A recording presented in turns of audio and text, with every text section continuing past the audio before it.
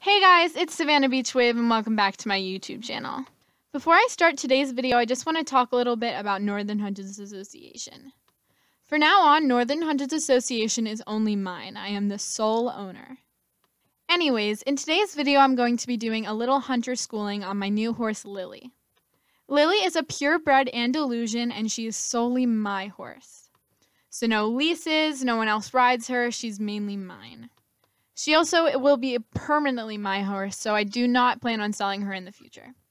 Lilli is amazing at hunter jumper, and she's just so good, and her gaits are so beautiful. Okay, I think that's enough said. Why don't we go tack her up, and I'll see you guys at the arena. So the first thing I'm putting on is just her white saddle pad. Then I'm just wearing my jumper's saddle. And lastly, her jumper's bridle. So I just started to warm up in the walk going around the arena. As you can see, her gait is just so beautiful and she looks amazing. I don't even have to ask that much for her to go into the walk. She normally just does it with a little quick squeeze. I walked a little more off camera and then picked up a posting trot. Her trot is really extended and beautiful and she just looks amazing. In this clip right here, though, she did get a little too excited and went down into her canter, but then I had to pull her back and eventually made her trot again. Her trot was really good throughout the entire time except for that one time when she tried to go into the canter. I trotted her a little more off camera doing circles and things like that, and then I eventually gave her a little walking break before we started to canter.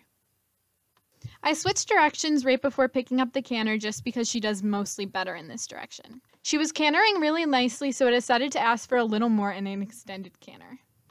You can see that in this clip right here.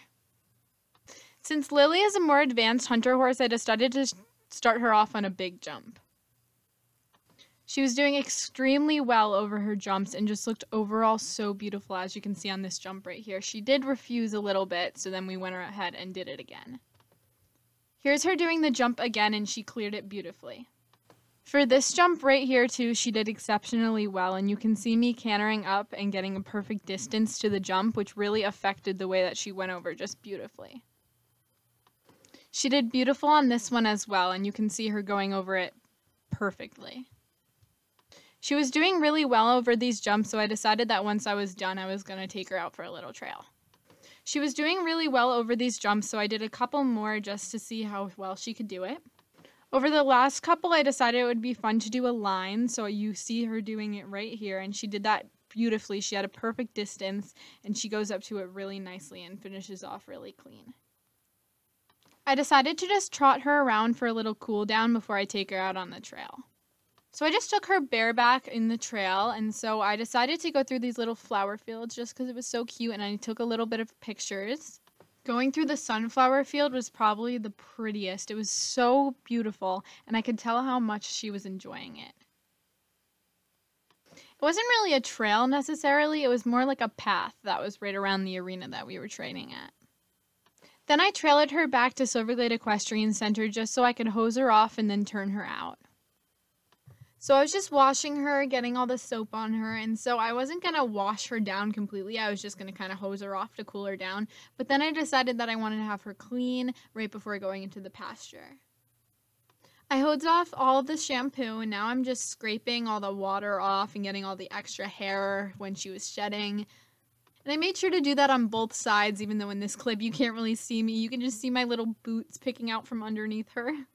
And then I just scraped out any extra dirt she might have picked up while we were training. So it is relatively cold outside, so I'm just going to keep her in for the night inside of her stall. But I think that just wraps up this video. Thank you all so much for watching. I hope you all enjoyed. I know it was a pretty short video, but I just had to get out one really quick so I didn't miss this week's upload. Like I touched on in the beginning of the video, Northern Hunters Association is now solely mine, so there are no co-owners or anything like that. We are currently looking for a new head trainer and instructor, so if you are interested, please make sure you apply in the instructor area. Applications can be found on the website, which are linked in the description below, as well as my social medias. The club's Instagram is also in the description below, and you can also find that on the website, as well as like the Discord, my business email, everything like that. If you have any recommendations for future videos, make sure you leave them in the comments below. I love to hear you guys' feedback. Once again, I hope you all enjoyed this video. I certainly enjoyed making it, and I love you guys so much, and I'll see you guys in my next video. Bye!